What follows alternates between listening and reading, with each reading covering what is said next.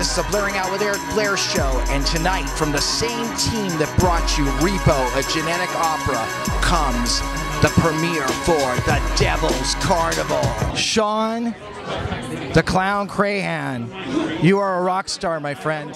Thanks. Are you humble? Are you a humble guy? I'm super humble. Tonight's my debut of this. And a lot of people know I'm on the other end in Slipknot. Have a lot of my own control of indulging in the vision. I got involved with this family. I have not seen the film yet, and it's a great family to be involved in, and it's just nice to give over the trust and be a part of someone's vision, because I understand that, and I just get to sit back and I guess see myself.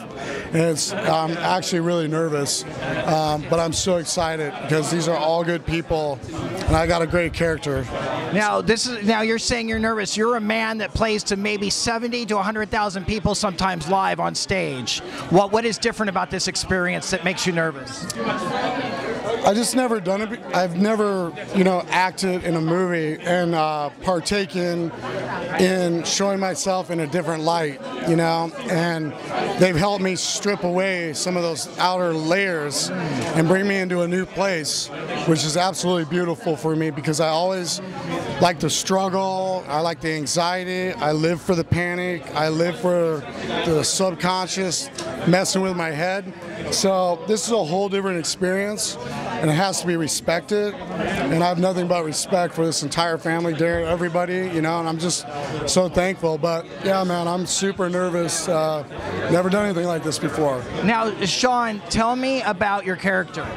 I play a character called the Tamer. I think people get confused and they think it's the lion tamer, but it's actually the Tamer.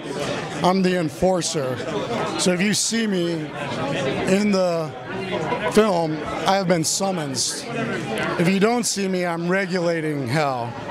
But I have the best job in the world. I get summons to help out Satan.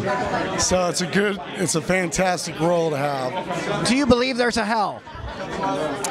On Earth. So you don't believe there's a spiritual hell where people will die and burn for eternity? Maybe here on Earth. It's I'm not really religious, I'm spiritual, but there's definitely powers at play in this reality known as life, this thought process. So it's a very comfortable role for me, let's just say that. How would you define your spirituality? Very private, secluded, and my own purpose, but it's intact with all this, A few years ago, not too long ago, you guys, Slipknot, lost Paul Gray to drugs. How do you feel about people doing drugs now? Well,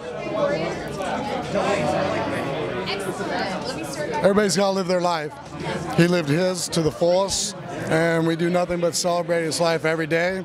And the fact that you just mentioned his name, he's right here with me right now. So I'm very thankful for that, And you have a new book out. Tell me about your book. It's called The Apocalyptic Nightmare Journey. Comes out June 19th on MTV Books. It's a medium format Polaroid book. I've been doing it for about 11 years, waiting for the right time. It's been pretty much done for about 3 years, but we're waiting for the right time to strike. And this summer, before Mayhem, it's just felt perfect. All the stars aligned, and it's time to unleash my vision that way. And again, it's another dream fulfilled. It's not out yet, but it's coming out, and I'm really proud of it and all the people that helped me. I'm super proud of the process that it took to do that, and I'm just giving that to the world. Lastly, what has been the highlight of your journey with Slipknot? I'm still alive. Still alive. I'm blessed every day to make church with my brothers and try to get some salvation, so I have a little peace in this reality. This is a Blairing Out with Eric Blair show, and tonight we were here at the premiere for the Devils Carnival. The Blairing Out show.